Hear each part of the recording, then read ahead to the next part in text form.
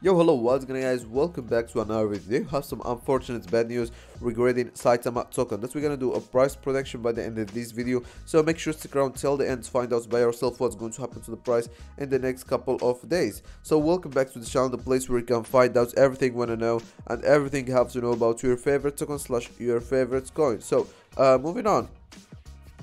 Today's price for Saitama is actually down, unfortunately, by over 6%, 6.25%, which make the price a little bit over $0.7017 dollars, which actually, I mean, we've been dropping like really hard for the last couple of weeks. So yeah, it's actually not that big drop like for the last couple 24 hours. As you can see, this is like the graph for the past 24 hours. It's negatively, so most of it on the red, and yeah, we've been slowly dying, not like the big drops, but slowly and like going down, like losing percentage every single day, like losing over like 2 or 3% percentage in every single day. Moving on to the volume slash market cap, it's luckily been up by 14.44%, which is actually good. Like, it's actually good, which make the volume over $10.3 million.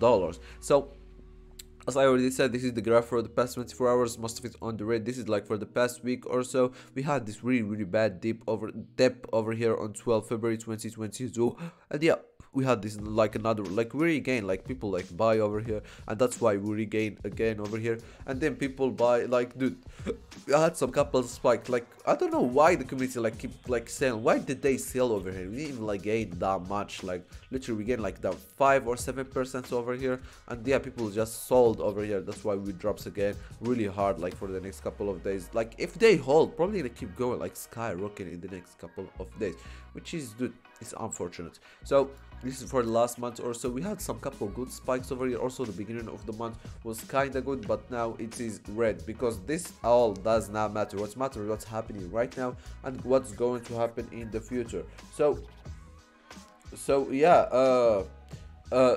we are going to move on to some news over here. This is the official Twitter account for Saitama. What's happened to me recently, we just hit 300k followers on Twitter. 350k, sorry, 350k followers on Twitter, which is literally so cool. So we are going to move on to some of their latest tweets. Oh yeah, guys, be careful. There's some people trying to impersonate Saitama, like attempting to impersonate Saitama on Twitter. So be careful and be aware, because they are trying to make like they're trying to like announce fake announcements or do some fake stuff to like trick or scam people. So be careful, Wolfpack.